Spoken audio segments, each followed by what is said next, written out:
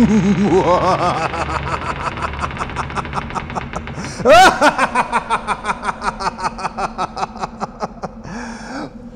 everybody, hello everybody, welcome to Elite Wine TV. I'm your host Mark Fusco, here for Monster Chiller Thriller Wine 5. The 5th year of the Halloween special, and got the set back together again. We got some wines here to do. This is my favorite episode of the year to record. If you can't tell by all the production that goes in on this. I just love doing the Halloween special. So it's past midnight. I seem to always do this really late at night. And we've got 3 wines to do. They all are basically black bottles with black labels. So I already took some pictures of the wines, so you can at least see what they look like, because with how dark it is, you're really not going to be able to tell. So we have, like I said, 3 wines. We have 1 white, 2 reds, and I'm just too excited to do this. In about a week from when I record this, but in about a week I will be in Napa and Sonoma. I can't tell you how excited I am to do that. We've got 6 wineries lined up. Well, 5 definitely for sure. Waiting on the 6th winery. Hopefully I got all 6. Thursday is going to be my freestyle day. No, we're not doing American Picker Style. It's a pretty good show if you haven't watched it. But that Thursday I'm going to go around, knock on some doors and say, "What up, yo?" And see who will invite me in to just kind of hang out and see what they're about and taste some wines and all that. Not worried about getting interviews. I'll have the equipment with me, but not really worried about it. Of course, the people watching the Halloween episode will be before Napa, so sorry I got the sniffles all of a sudden. So, but anyway, I'm real excited to get out for my first trip to Northern California. I've been to Southern California a few times, been to LA, Ojai, Pasadena. Yeah, that's about it. We're driving cross country. I got my equipment manager, grip, whatever, all the other film, titles that you could think of for my father, Vinny Crumbs. So he's heading out there with me. He's going to be, my crew. It'll be the first time I've actually had a crew. I'll be honest. Of the 313 episodes, I've pretty much set up everything, almost every single piece of equipment by myself on almost every single show. Yeah. Anyway, so I'm going to have that. So Dad's going out there with me. Like I said, we're doing 5 wineries for sure. I'm pretty sure I'll have a 6th winery. I'm kind of working on that still, ironing out the kinks out in Sonoma. I won't reveal where I'm going to go until I get there. And yeah, let's get into some wine. By the way, Horatio makes yet another appearance. So we are going to do, now even though it's actually not dark in the room, because the green screen is kind of a backlit and it's kind of dark here, I took pictures of all these and I wrote notes, but actually, believe it or not, I can read everything on here. So let me just get going here. Got the usual goblet. Give myself a nice healthy pour. We're not doing any kind of spitting today. So this is the 2012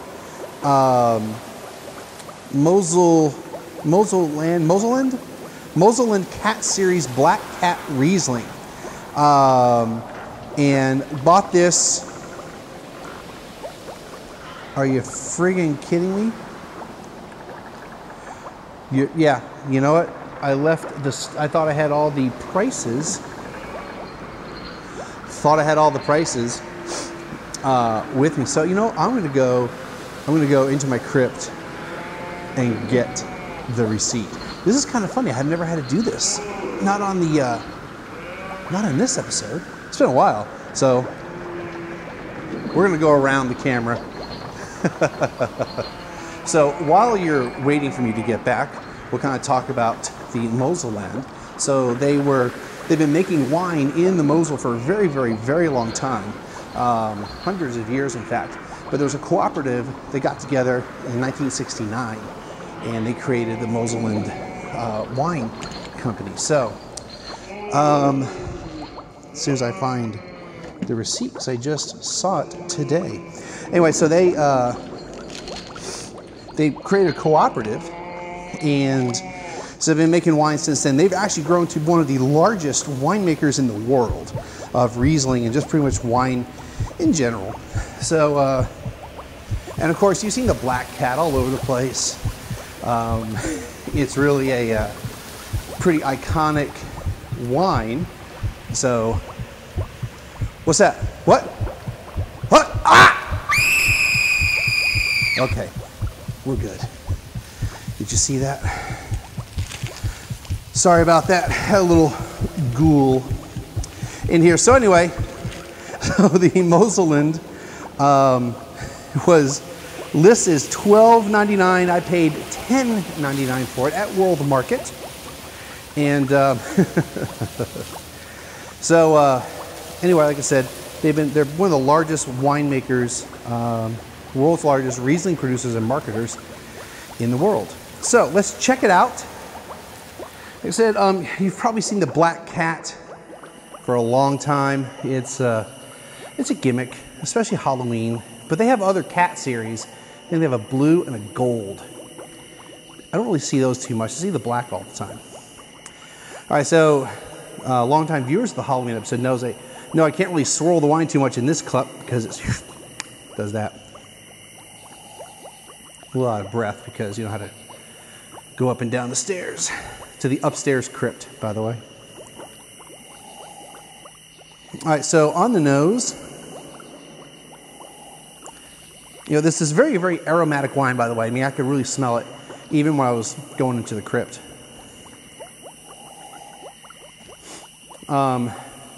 It's crisp, refreshing, kind of very citrusy, very much lemon lime. Not like lemon, not just lime, very lemon lime. I was doing some judging for the San Antonio Rodeo this past week, and one of the guys said he said he smelled and tasted Sprite, and it was wine. So anyway, not that that's a bad description because you do get that lemon type of thing. And that's pretty much it on that. You know, it does smell very clean, crisp. So it's got a good nose to it. I mean, it's a $10 to $13 bottle of wine, so this is not super cheap, and it's just kind of in a gimmicky bottle.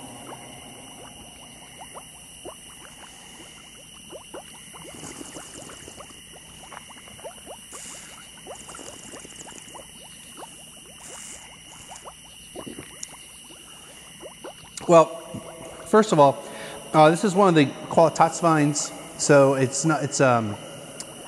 the entry level for quality, on the quality wine level. It's not one of the later picked wines. It's got a little bit of sweetness to it. I don't really think it's necessarily residual sugar, but real quick, to try to find the alcohol on here, 10%. So there's got to be a little bit of residual sugar on there. It's not super sweet. It's actually kind of refreshing. And I would say it is kind of Sprite-like. You've got that lemon lime flavor to it. It's got a hint of sweetness to it. And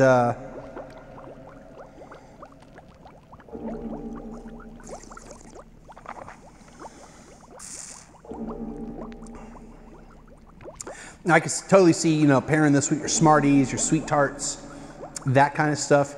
Those chewy Sweet Tarts, remember those? No candy this year. I did that one year, had a lot of fun with it. But I can see like that really acidic, and it's got some good acid to it. It's not high acid. I'd call it a medium plus acid. My mouth is really watering. You know what?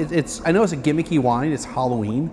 But if you're going to the Halloween party and you want to bring a white wine instead of a heavy dark red wine, and you want something it's going to be kind of fun, this is going to be kind of fun. I mean, it really is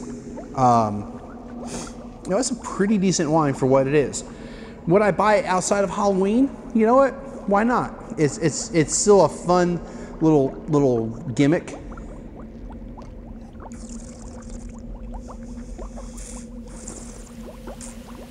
You know, it's not a bad wine, but I could see kind of the Sprite 7-Up type of flavor profile is a pretty accurate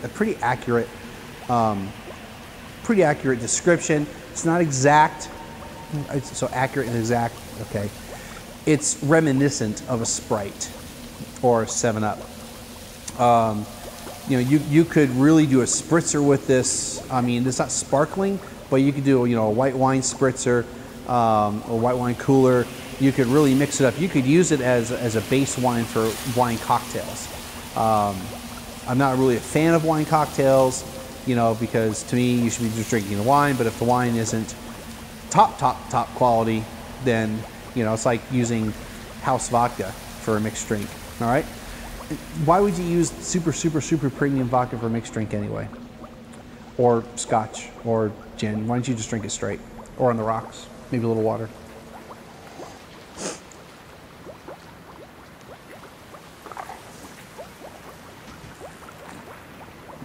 It is not too bad. I was very impressed. There we go. Sitting on my little trail here. All right, so the next one just happens to be whatever I picked up. All right, so this is another World Market find, of course, and I go every year there. I think Total Wine does a little bit of Halloween theme, so I might do them next time. But so, you know, I was really looking hard for something that I've never done before. Either the name or the label at least, you know, had some kind of spooky Halloweenish type feel to it. So I happened upon this wine. It's called Besieged, and it is a blend of old vine California heritage varietals. So let's get a nice little healthy pour in there. Not that you can see the label too much. You might be able to see. I got a little bit of light illuminating on there. So Besieged is from Ravenswood. It's a 2013 Sonoma County. So all the grapes are sourced from all over Sonoma. It's got a lot of grapes in it, and they do mean a lot. All right, so it's got Petit Syrah, Carignan, Zinfandel, Syrah, Barbera, Alicante Bouschet. Haven't had one of those in a long time. And Mourvedre. Now, which one of those wines has red juice? Give me a few seconds. Figure it out. We read those again. Petit Syrah, Carignan, Zin, Syrah, Barbera, Alicante Bouschet, and Mourvedre. Figure it out yet? Ding, ding, ding, ding. If you guess Alicante Bouschet, you're correct. It's one of the 5 tincture grapes that are used for winemaking that actually have red juice. So definitely used for a color, you know, add extra color to it. That's all I really have about it. Oh, and the label said the winemaker was besieged by ravens or birds under a threatening sky, besieged by rain clouds, lightning glinting in the hills. Winemaker Joel Peterson worked alone to collect grapes destined for one of his debut wines. As he worked, ravens cackled from above, but instead of being harbingers of doom, they brought him good fortune, becoming the totem for his winery. Hey, it was a good story. And I'm going to guess there's at least some kind of truth to that. So anyway, I'm really excited about trying this. I mean, it's got all kinds of grapes to it. So let's check it out. Oh, bought it again, Chris. It said World Market. It lists for $17.99. I got it for $14.99. That's part of their World Explorer program. So you'll get some discounts here and there. So all kinds of stuff going on in the nose. It's a bit butterscotch caramel. Let's see if I can get a little bit. There you go. It's kind of spicy. You know, so spices, dark fruits. I don't get a lot of bright red fruits to it. Darker kind of fruits, so blackberry more than anything else.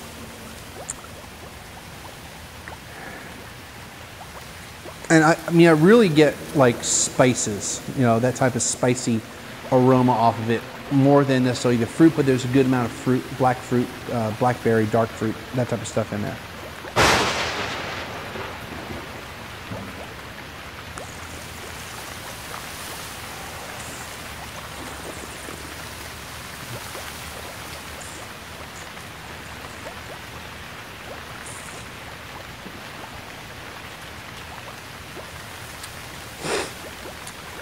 Okay, on the palate, very fruit forward, kind of jammy, kind of, you know, it's almost like a Fig Newton type of fruitiness to it. You know, the fruit inside of the Fig Newton, or some type of pastry type of thing. Not that I'm getting the pastry sensation, but that kind of, you know, processed fruit. It's tasty. Okay, so I'm not trying to slam it. Just trying to say that I've got that fruity, fruit roll up, Fig Newton type of fruit to it.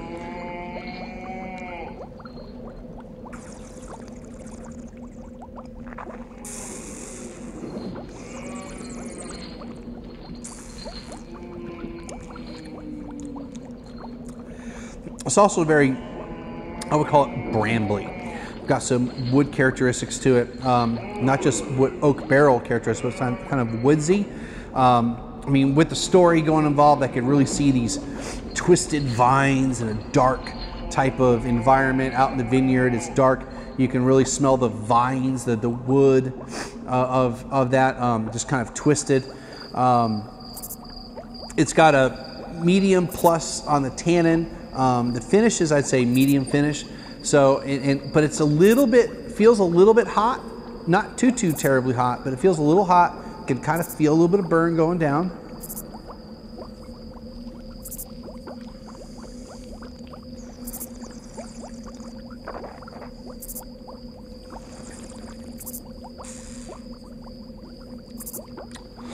This is definitely a wine that you need food with. It's pretty big, it's pretty bold. I mean, I know I said it was kind of medium bodied or medium tannins, but there's a lot of flavor to it.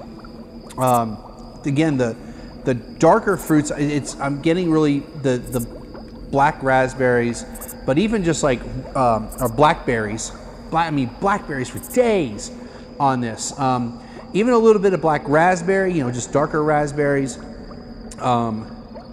And I mean, there's something else in there I really wanted to.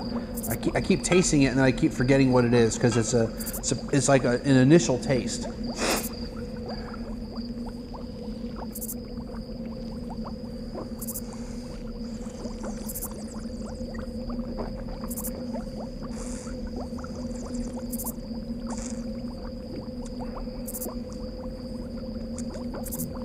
Oops.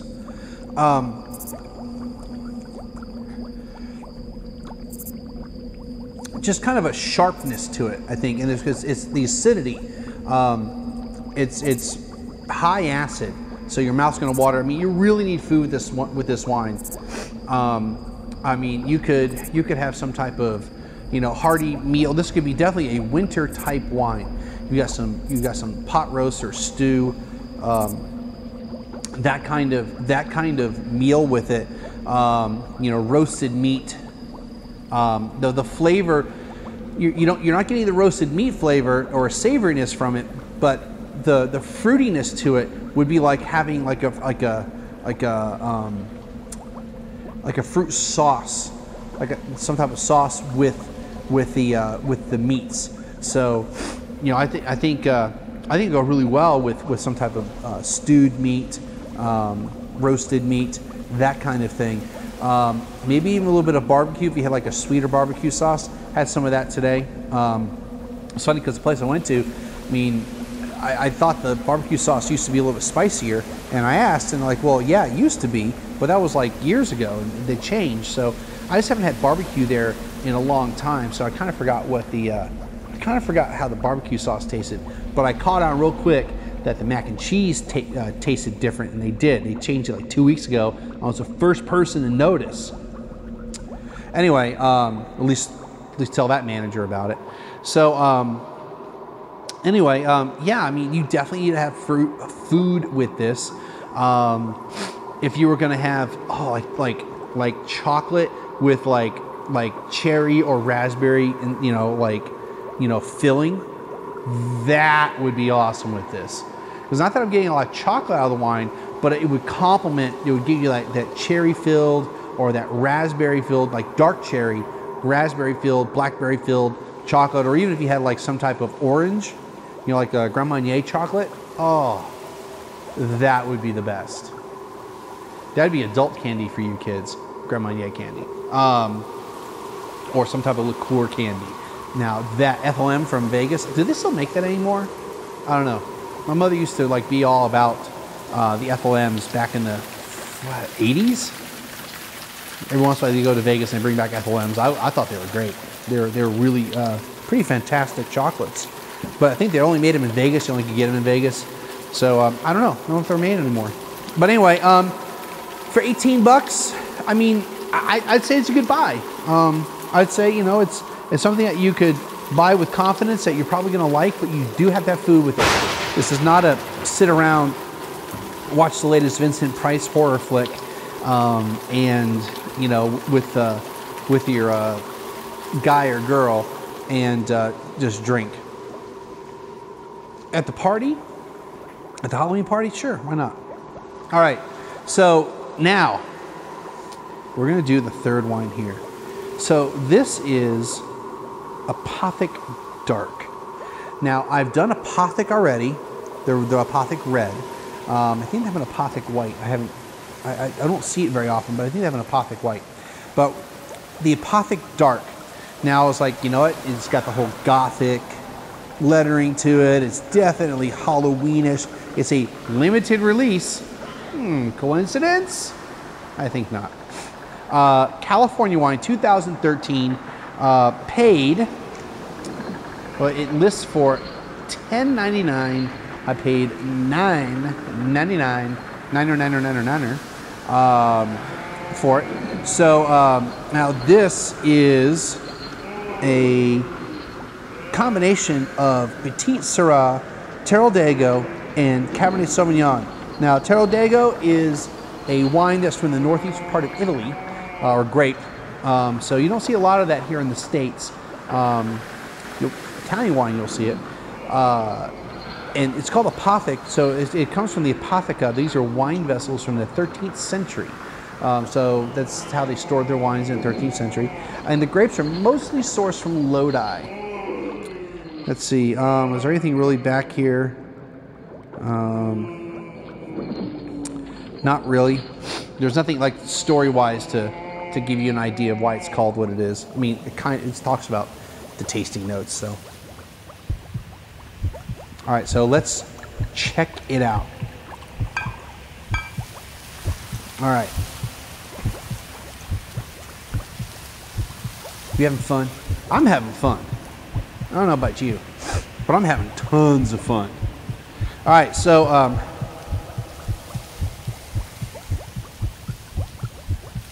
okay.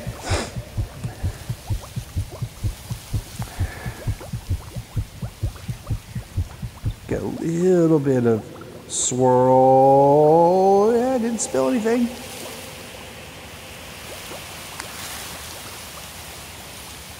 All right, there is a bit of medicine quality to it, so a little concerning on that.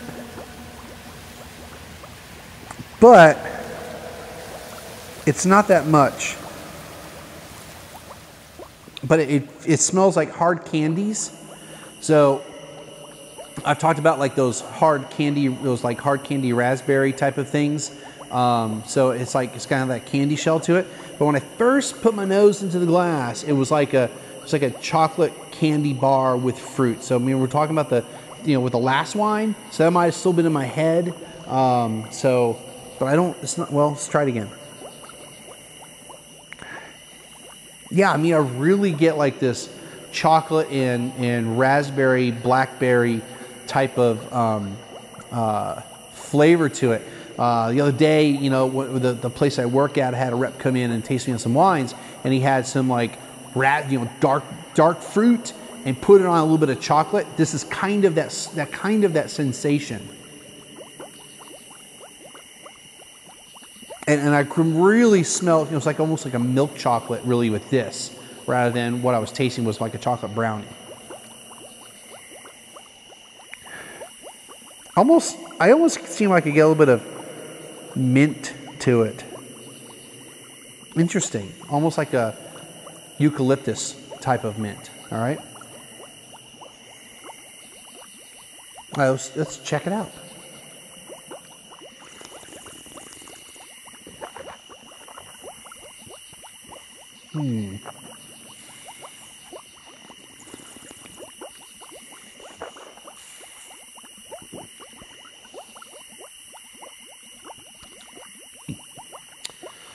Well, it is kind of minty.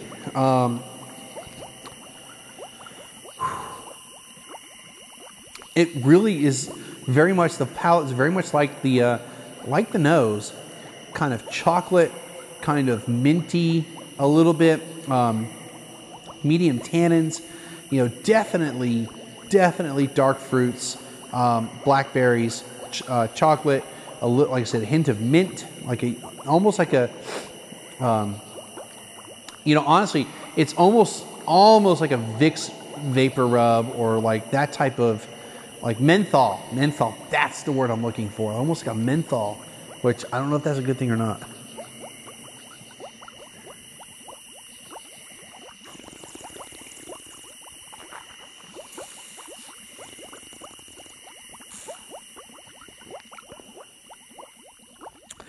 I don't know. I mean, it's not a terribly bad wine at all. It's not.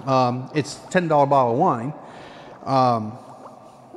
I think that minty, almost menthol. It's not quite menthol, but that type of quality is, I don't know. I definitely don't see having this with like the last red wine having some good meats with it. This is a wine. I think this really, I feel, is almost like a party wine. It's very much a party wine. You're gonna have chips, dips, chains, whips, typical teenage party. Okay, and I could really see this being a Halloween party wine. It's I wouldn't say easy drinking, but it's not like too heavy. You're probably gonna pair. You're probably gonna have like typical party food. Probably have cookies and candy because it's Halloween. I wouldn't necessarily recommend with the caramel apple. It might work with the caramel part of things. Get some of those Brock's caramels. That would work with this. Yeah, that would work. That would be cool. So I mean, I can see this as a party wine, is in general, but especially this time of year, you got the Halloween thing going on. You got, honestly, this could even almost be a Thanksgiving wine. You got like the cranberry sauce.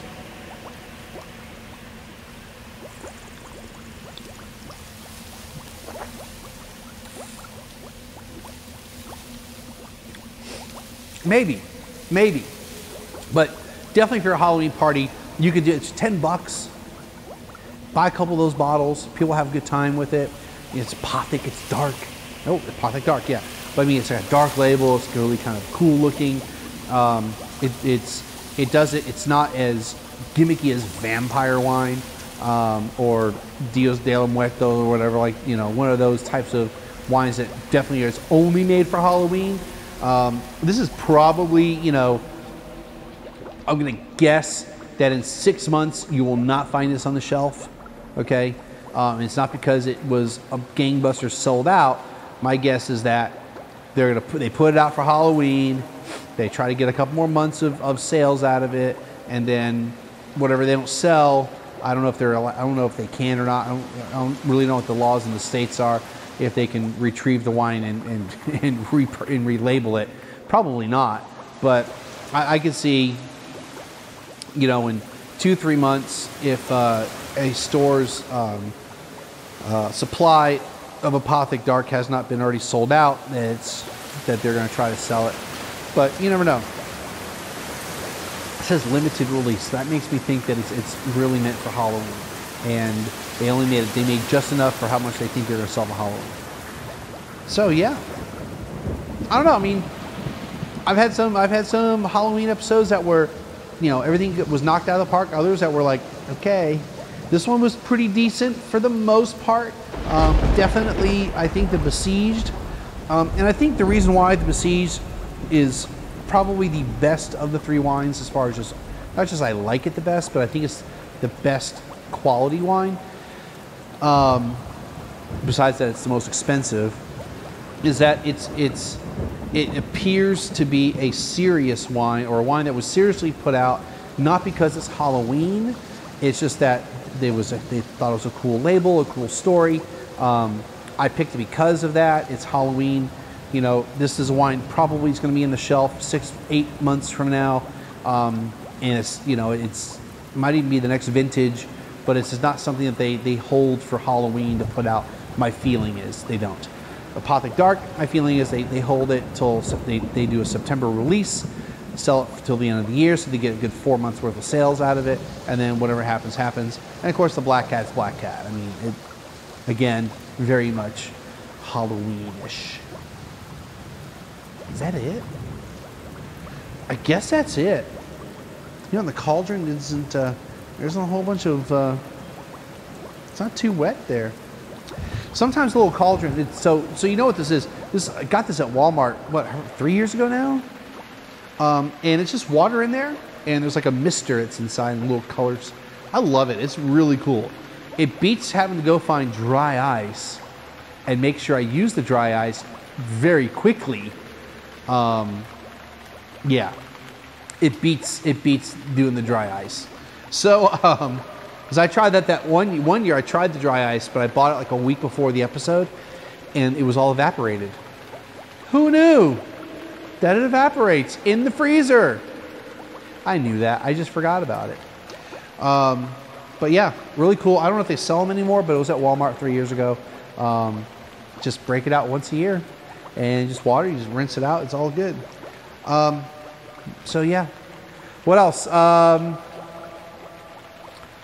That's really it. I just want to thank everybody for stopping by, having some fun with me for the Halloween episode. Like I said, I'll be up in Napa the first week of November. The 3rd through the 7th, I will be in Napa. And we arrive on the 3rd. We're not going to really see anything on the 3rd. But the 4th, 5th, 6th, and 7th, I'll actually be, checking out wineries, and then hitting San Fran after that. And then we're going to head back up on Sunday. We're going to head up to Petaluma and to go see This Week in Tech. Now, if anyone wonders where the inspiration for the show came from, obviously Gary Vaynerchuk's Wine Library TV. Now, Gary never did this, so I mean, like I said, it's an inspiration, not a copy of it. But the other thing about what I try to do with production and using all the Skype stuff and all that kind of thing, that comes from Leo Laporte. This Week in Tech used to be on a channel called Tech TV. Before that, it was called ZD TV for Ziff Davis. So I've been watching him for a very long time. He once Comcast bought Tech TV, and they kind of, we'll just call it like it is, screwed everything up. He, among other people, left or were fired or let go, whatever. So he was part of that mass exodus of people over like a couple year period of time, and he created his own tech, basically his own internet tech channel. So I'm hoping, I asked if I could be on the show. They never replied back to me, but I at least have tickets to be in the audience. I'll have my 1337 wine shirt on. I'm hoping to at least get a picture with Leo and spend like 2 seconds with him. John C. Dvorak, you better be on the show. I'm going to send you an email. Make sure you're up there so you can be on the show. I can meet you in person. I've met Adam in person. I need to meet you in person. We can talk wine. Anyway, if you don't know who John and Adam are, look them up. Anyway, I mean, I got my podcast license from them. So, for $30. Or was it $33? $30.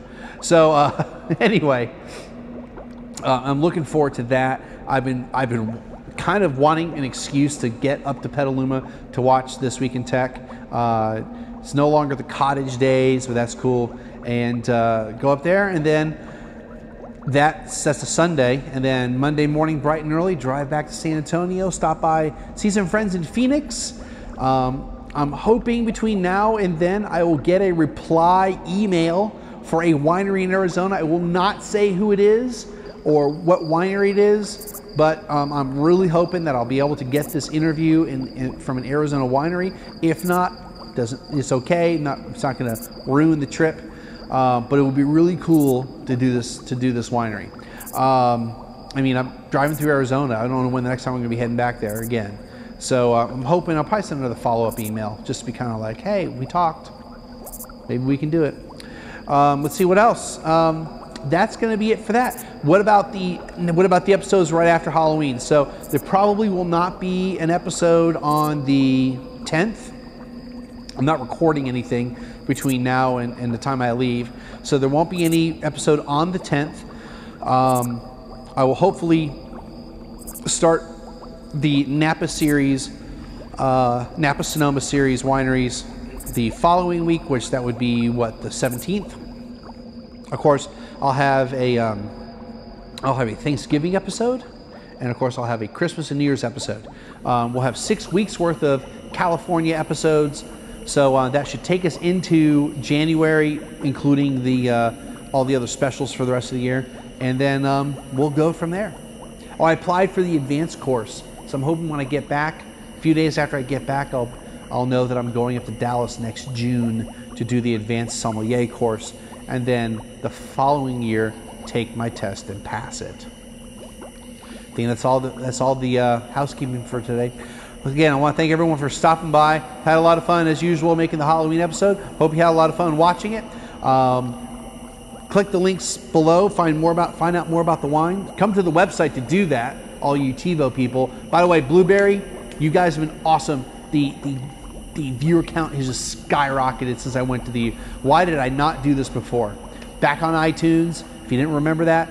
Find me on TiVo if you were watching me on TiVo before and all this feed BS was going on and I got dropped and blah, blah, blah, blah. I'm back on TiVo. Find me there. Find me on Roku on iFood TV, their iFood TV channel, the iWine channel on Roku, iTunes, YouTube. Let's see who else. That's all. And the website.